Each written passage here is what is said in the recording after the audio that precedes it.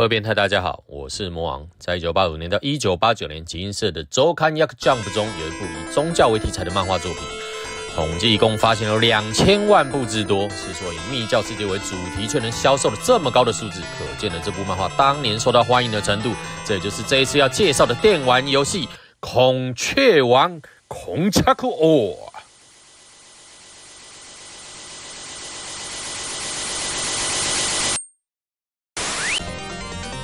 本作是 SEGA 根据第野真的漫画《孔雀王》改编的角色动作游戏。本作其实是配合同时在日本上映的《孔雀王2 幻影城》的同名 OVA 电影动画作品，在1989年的11月25日就上市啦。好的，游戏一开始我们就可以看到，在琵琶湖畔第六天魔的织田信长所建立的安土城的浮起来啦。那就说孔雀啊，赶快就进入安土城，把阿修罗救出来吧。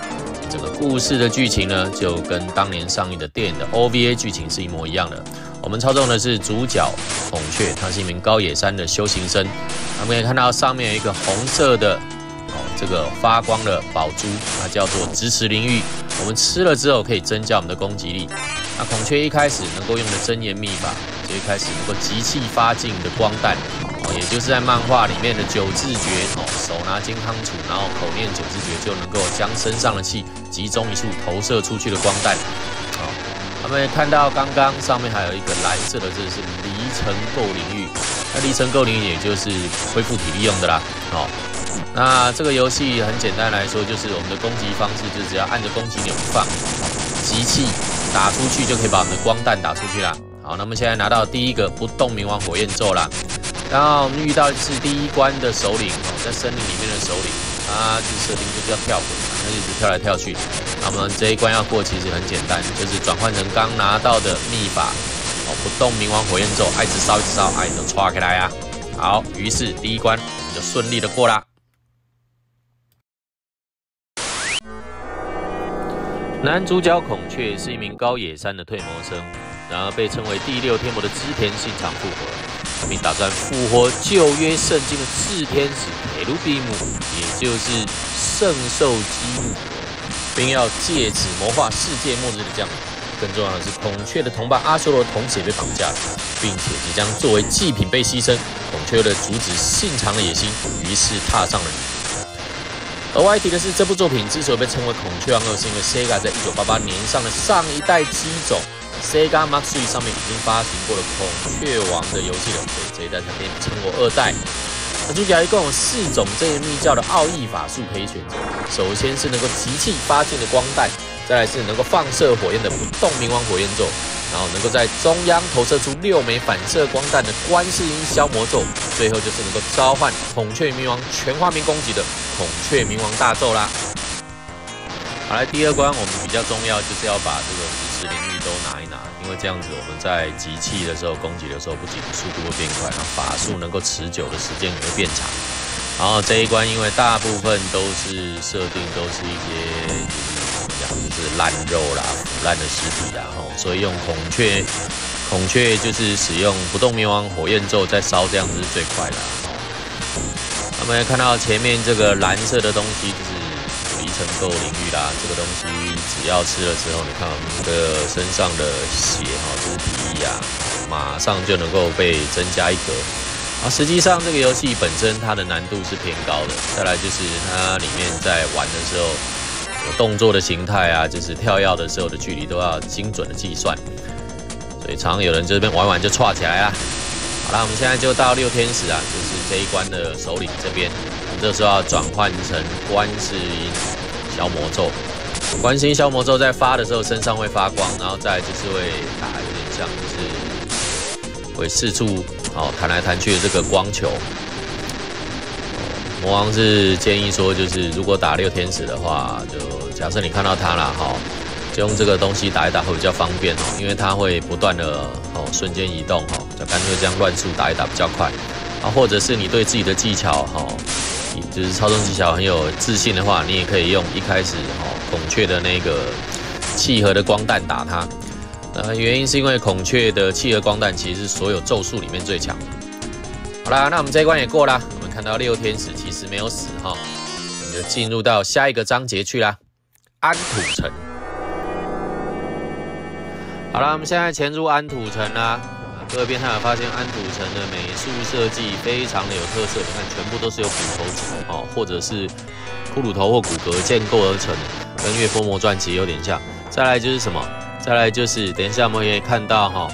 像它这些喷火的哦，这些机关，不管是正面的还是侧面的，非常像男性的性器官哦，就跟80年代有一部科幻电影叫做《异形》是非常相似的。那为什么这个游戏它里面要把这个美术设计成这样子呢？哦，其实这个东西魔王看的是觉得说，这个 SEGA 的设计小组忠实的还原了这个孔雀王这部漫画这部作品它的特色。为什么呢？这部漫画作品啊，最出名的除了就是它是以宗教为元素来进行创作之外还有一个更重要的就是里面有非常强烈的情色的意味，只是动不动女主角衣服就全脱光啦。好啦，各位变态注意，我们在这边把这个魔兽给打败之后，刚刚看到可以吃到一个闪电形状的这个法术是什么？就是孔雀冥王大咒啦。好来，那我们这一关也是顺利的过啦，到下一个魔兽的章节。好来，魔兽这一关是魔王觉得这个游戏里面最难过的一关它难的地方并不是在于敌人很强，而是什么？而是就是在这边有很多像玛丽兄弟一样必须要跳台的部分，而且你不小心掉到下面那个熔浆地狱里头，你再滑起来游戏里面设定这个是在安土城的其中一个部分，然后这个地方就是等于说是这个游戏原创的啦好，在这边建议是什么？建议就是你要把跳台就是基本上要全部背诵起来，然后最好就是选用不动冥王火焰咒。这个不动冥王火焰咒在原作里面，它就是要念 No Mark Samanda Bajara Dakam。这个实际上这真言中就是高野山里面这个不动冥王持救咒比较常念这个火焰咒其实就是漫画里面原创的。我们现在看在打这个小头目呢，基本上也就是只要是会四处乱飞的，就是用火焰咒打一打就好了。理论上，如果魔王没有记错的话，整个游戏可以拿到大概5个孔雀冥王大咒，也就是那个你可以看到像是闪电的这一个图像因为是全画面攻击。然后一共也只能发5次，所以实际上魔王都会留到最后，比如说要打信场或是打圣兽的时候，才会拿来使用。好来，这边其实一不小心掉下去就岔起来了，所以魔王会建议这边每一次你要往前冲之前，最好你都是黑火焰咒给它放到满来，我们再又打小头目了。说到这个游戏呢，就是当年出来的时候其实就是 SEGA 的 MD 其实是为了要跟任天堂互相对干但是就是因为市占率的关系，让这个 SEGA 的体系它最后还是退出了家用市场魔王觉得是蛮可惜的，因为当初也出了不少蛮不错的游戏。我们看现在要打魔兽这一关的王就是你一直用契合的光弹一直打就好了，因为这个是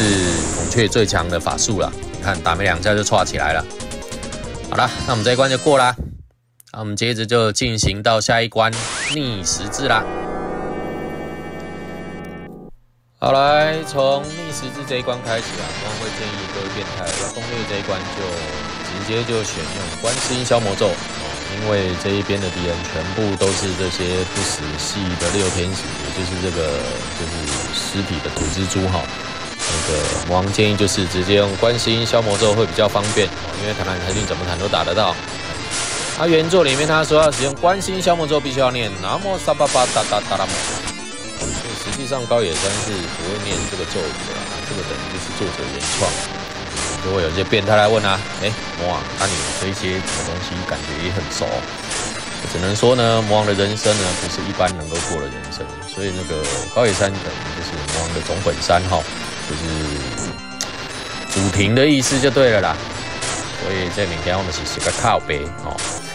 以前在看漫画不懂的时候就会想说看那个临兵斗者皆阵列在前，手上拿金刚杵就能够发气功就后来仔细的研修之后才知道说啊，这个是魔力之天的秘法，其实跟发气功、发光弹就是没有什么关系的。好了，我们看一下，就是六天使这几个后来就合体嘛，变成这个像我们的肛门里面的敏堂这种蛔虫的样子哈。魔王会建议，如果要打这个东西的话，其实还是用什么？还是用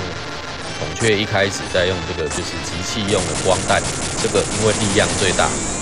好，那我们就到下一楼去啦。好了，我们现在到2楼哈，因为魔王在1楼的时候体力损失太多了哈，所以这边要慢慢的步步为营啊。一样建议各位变态还是用观世音敲魔咒哈，因为这一边就是敌人会站在一些他打得到你，然后你不容易打得到他的角度上所以还是用这一招魔王觉得是最好用的。好了，我们看到前面这个蓝色的就是离尘沟领域啦，那可以补充我们的那个体力哈。魔王建议就是在这一边哈，如果你的体力不大够，还是要步步为营。那个基本上这一关呢，在游戏里面设定是说，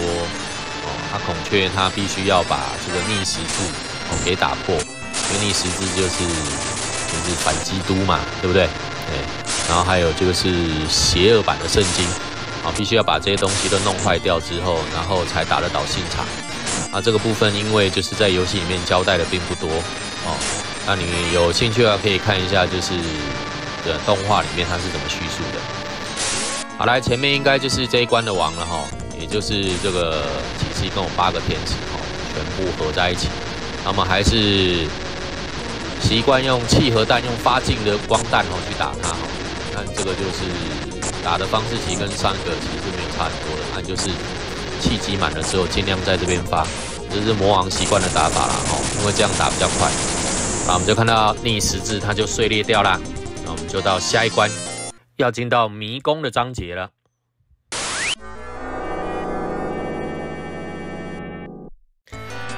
好，来这个迷宫的章节呢，就是我们要进入到信长的居住的地方之前，看起来你看就是跟我们前面那一关安土城是很类似的它整个的风格架构都是这样，但这一关它相对比较长，机关也比较多，所以变态们在玩的时候，你就要注意一下说每个地方应该要怎么过特别是那个体力的补充应该要全部背诵起来。额外一提的就是什么？额外一提的就是在这一个游戏里面，它有设定一个孔雀冥王大咒然后它的唱诵方式是 Om Mayo Kirade Soaka Noma Kodaya Noma Kadama Ya Noma Sangya Ya。这个东西是原文里面说的孔雀冥王大咒。说秘法之中的最大奥义，然后孔雀可以在自身将沉睡的孔雀王的力量完全解放出来，让周边邪恶的人一口气全灭，也就是全画面攻击。讲是讲得很厉害啦，但是就是魔王实际上在用，就是其实他的你说有多强，我也觉得还好啦。但是因为整个游戏只能够用到大概我记得没有错可以用到5次还是6次。所以魔王都是很节省着用的。好，来跳到这边一不小心只剩下最后一滴血了这个就变成说不能再随便受伤了就变成说你这一边每一个地方的敌人你都应该要背诵起来。以前的游戏是蛮流行说你必须要有攻略啦然后每一个地方该做什么事，如果没有做固定的事情的话，就很容易就岔起来。实际上孔雀王2这一款游戏呢，它在玩的时候魔王觉得它的难度有点偏高，原因是什么？原因是因为它在跳的时候那个距离操纵感不是很好操纵，它就变成说什么？变成说你很容易就摔死。只是因为魔王当年这个游戏已经玩得非常熟，所以这一次就特地挑了这一款游戏来玩。我们看到下面就是直视领域，这个也是增加攻击力的蓝色的就是恢复体力的，红色就是增加攻击力，那你集气会比较快。我记得前面这边就是最后一个那个人面墙，把它打爆就可以了。要2次气核的攻击，你看又拿到孔雀冥王大咒。好啦，我记得这边应该就是倒数第2个了，那我们就进到下一个信长的章节啦。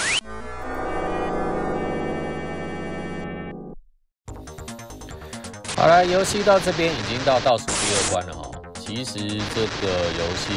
玩到这一边，应该整个大家都应该要非常熟了哈。然后信长的这一关呢，它难度还是比较高的。原因是什么？原因就是我们刚刚看到六天使这几个就阴魂不散的哈，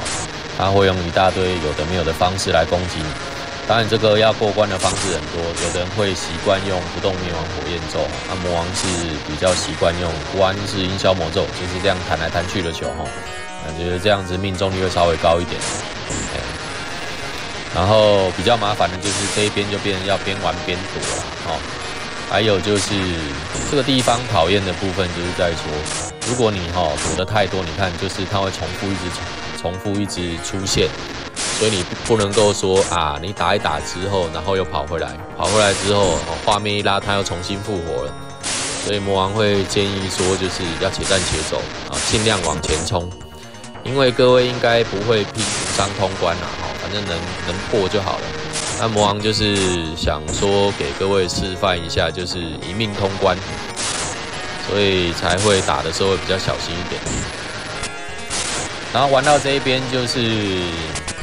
你看这边又有支持领域吃了之后，你的那个集气速度会变快。原因是因为这个鬼手它的耐弹率是很高的就变成要慢慢打。好来，当年的那个孔雀王这个漫画，其实是非常受到欢迎的。原因是什么？原因是除了结合了那个宗教的因素之外，宗教要素之外，再来就是这魔王说实话，当年这个漫画里面动不动女生就衣服全部脱光光然后不管是女主角或者是女配角衣服动不动就爆衣，然后在那个年代就是他看了就送就跟北斗神拳一样。然后再来就是里面有非常多鬼畜的情节比如说啦，那个爸爸就弄女儿啦。女儿后来就被妈妈杀掉啦，然后嘞，妈妈还用咒术让女儿变成尸体复活，然后最后那个老鳖就批笑啦，不然就是什么，就是那个近亲交配啦，欢景的是乱七八糟在那个年代，就是能够看到这些情节，真的就是一个逼寒。好了，在这边往上，我们就快要打最后一关的王啦，就是。从这一个地方上去之后，魔王记得会拿到最后一个孔雀冥王大咒，然后我们就要对决信长。对，就是这里。好，过去。那我们要打信长啦。好，来这一边，魔王会比较习惯什么？习惯还是一样用那个光弹去打。原因是什么？原因是这个是孔雀最强的那个法术打会比较快。然后我看到有的人可能会用观世音消魔咒啦，不然就是孔雀冥王大咒，孔雀冥王大咒啦，或者是什么，不动冥王火焰咒，就看你自己喜欢啦。那魔王还是觉得就是光弹打比较快。看我剩1格血啊，还是用一下绝招好了。孔雀冥王大咒，给弄了，再来一次，不弄一个。好了。抓起来，于是第6天魔都可以里面弄到啊，那我们就到最后一关圣兽篇。好来，终于到孔雀王的最后一关了。这个圣兽篇要先讲一开始最好步步为营，都用光弹慢慢打。原因是因为你被他打一下，一次少1格血，相当痛。意思也就是你被他咬3下，你就抓起来啊。所以就是移动一点发一点魔王都是移动一点发一点。那其他的变态你们是怎么打的呢？这个我就不是很清楚了。那魔王这个人就是比较懒，安内爬呢，我觉得安内熊定也就是呢一开始的绝技就是最强的绝技。有当年第一次接触到孔雀王的时候除了惊讶于他的故事之外再来就是呢，你会看到右手边黑轮现在阿修罗他每一次都碰杀腾，非常的棒。好，我们把我们的孔雀冥王大咒全部发完了，接下来就是什么？接下来只要用气核弹一直打他那个心脏那个部位就好了。可以看到身体正中间有一个心脏，但这边还有一个比较保守的打法呢，就是用观世音消魔咒啦，这个也是可以的。好啦，这样我们就破台啦。先说这个是魔王特别挑日文版，所以呢，阿修罗就是腾更更我讲在阿林家的西变态喜欢看脱光光的。如果是美国版的话呢，他就会穿个比基尼。他们就看到通关画面里面安土城沉到了哪里？沉到了琵琶湖下。上面就是一些破台画面啦，恭喜你啊，你就是通关啦，的攻击来不啦不啦不啦不啦不啦不啦不啦。好啦，所以孔雀就把阿修罗给救出来了。再来就是智天使也没有办法再复活了，再也没有办法回来，于是世界又得到了和平。这个就是孔雀王的故事啦。孔雀王的作者荻野真当年红极一时，除了动画之外，另外还制作2部电影作品。可惜的是，作者最后在病床上完成了在小学馆连载的《孔雀王 Racing》的最终话之后，在2019年4月29日去世。当年的 MD 是 SEGA 为了与任天堂对抗而推出的主机，其中有许多知名的游戏，可惜的是因为诸多原因，最后 SEGA 退出了家用主机市场。魔王这次会选择孔雀王这个游戏来当做 SEGA 系列的首部作，是因为当年魔王买不起 MD 都是跟同学借来玩的，当时 MD 的性能赢过任天堂太多了，这款游戏流畅的表现度还有它画面的美术表现让魔王感觉到非常惊艳。所以如果有机会，魔王再为大家介绍一些 SEGA 当年出产的佳作。好了，那这款游戏就为大家介绍到这里。